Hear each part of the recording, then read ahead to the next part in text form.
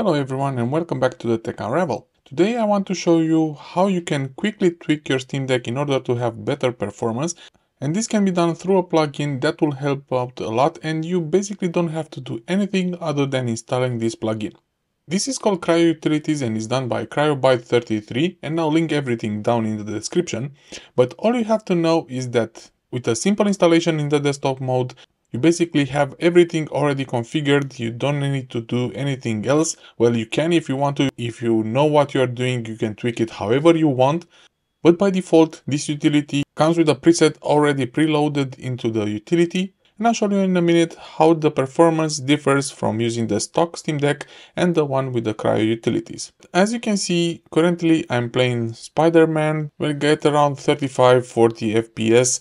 So the game is still playing pretty good, it's pretty solid. I have finished the game on the Steam Deck, so no worries there. So without further ado, let's go to the desktop mode and install Cryoutilities and see how this goes. Alright, so now we are in the desktop mode and I hope you can see the screen better. I don't have a capture card anymore, so I hope this will be enough for you to see everything that we need to do. First thing first, we need to open a browser, and we already have Firefox installed on the Steam Deck, so you don't need to install any other browsers. Either you search for Cryoutilities Steam Deck, but don't worry, I'll link everything into the description. We have the GitHub link over here. This is made by Cryobyte33. And you'll have everything over here, and you can go through each and every step if you want to learn more about this process. And before we continue, I want to let you know that there are some minimal risk in installing this utility, of course, because it's changing something in the settings of the Steam Deck. So do this on your own risk. But to be honest, I don't see any issues with installing this. Into the GitHub, you can see that you have here download this link. So we right click on it, save link as, and then we put it on the desktop and we save it. Now, going back to the desktop, we have it right over here. We double click on it, then we continue. And now the installation of the Cryoutilities will be done. And there you go. Everything is ready. As you can see, we now have three new icons. We have the Cryoutilities itself, then the uninstall of the Cryoutilities, and if you want to update it, then this comes separately.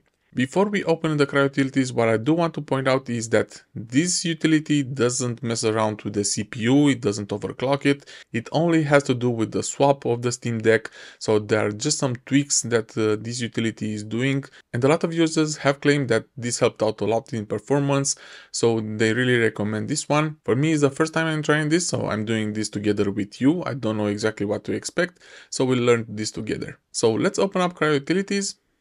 I will click on yes, and here you have to input your sudo password. By default, this password doesn't come to your Steam Deck, but there is an easy way on how to add this one.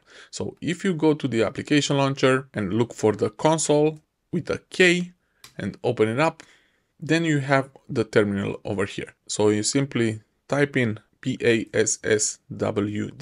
I already have the password. I'm asked about the current one. And then I'm asked to input the new password, and there you go. Now we have a sudo password for our Steam Deck.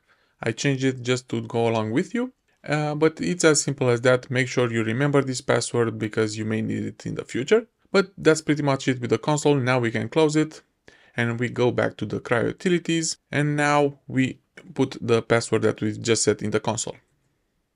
And there you go. Now we are inside Cryoutilities. And we have a lot of different options over here. We do have the home one. As you can see, we also have swap, memory, storage, and VRAM. In this video, I will not go to different changes, different tweaks on how to do different things. I will only use the recommended settings that comes pre-built in the Cryoutilities, and the Cryobyte33 is the one that they recommend.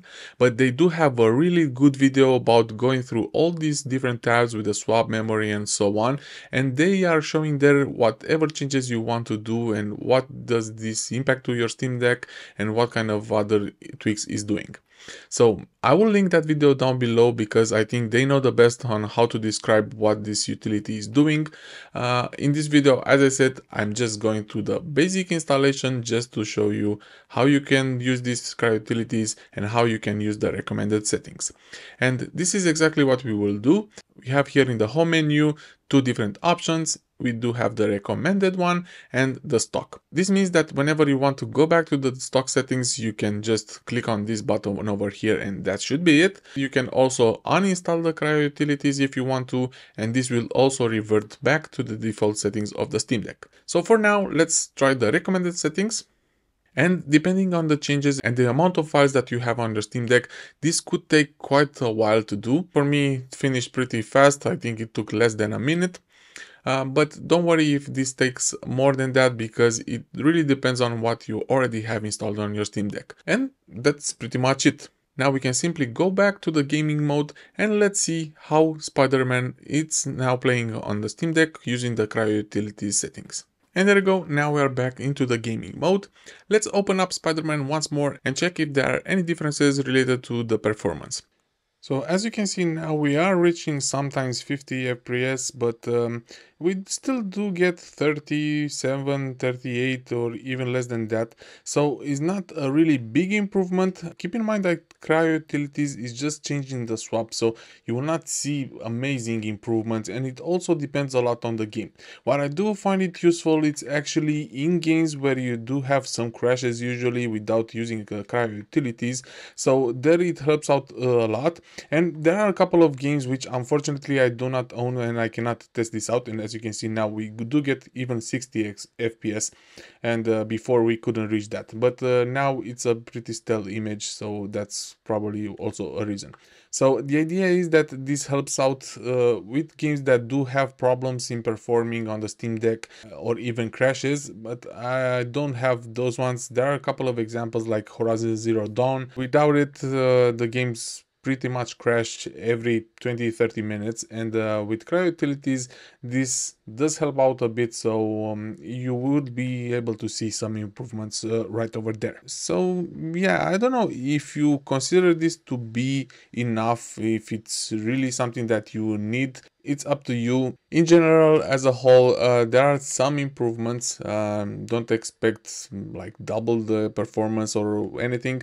This is just some minor tweaks that you can also do if you know what you're doing into the settings. This is just messing around and doing some specific settings that usually work, and most of the users said that these are the tweak spot for them. Is it affecting this in a bad way? No, not for me and not from others that I know of. Is it helping? Well, a bit. It also depends a lot on the game, so make sure that you do this only if you considering that you need a bit more boost for your Steam Deck, and especially if you have games that are underperforming. I've seen users saying online that using Cryoutilities, it does help out a bit, and the game is not crashing as it should be. So I hope this video helps you out in deciding if you do need to do some tweaks to your Steam Deck or not, or if it's just enough what you have already. If you do want to install the Cryoutilities, as you can see, it's pretty straightforward, very easy to do. All you have to do is go into the desktop mode and run the installation script. That's it for this video. Thank you for watching, and if you have any other questions and if you want to see any other tutorials on the Steam Deck or ROG Ally, please let me know and I'll make sure to feature them here on the video. And I've done recently a video on how to play Fall Guys on the Steam Deck, so make sure to check it out over here, and drop a like and a subscribe if you do consider these videos to be useful. That's it for this video. Thank you for watching. This is the Tech Unravel, and I'll catch you in the next video.